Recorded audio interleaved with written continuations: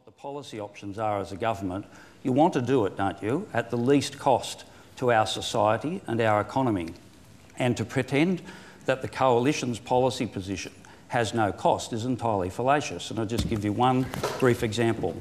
The cost of putting solar panels, I'm not quite sure what Simon's doing there. Is he okay? I think he's not okay. Simon is not okay. Yeah. Something's happened to him. Oh, no. Something's happened to him. Are you okay?